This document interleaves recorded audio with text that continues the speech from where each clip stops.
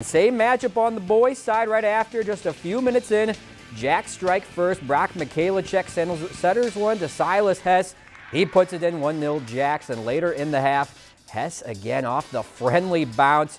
Look at the concentration and finishes with the header. Brainerd, though, would score 2 unanswered to knot it up. Even after overtime, this one would end in a tie 2-2.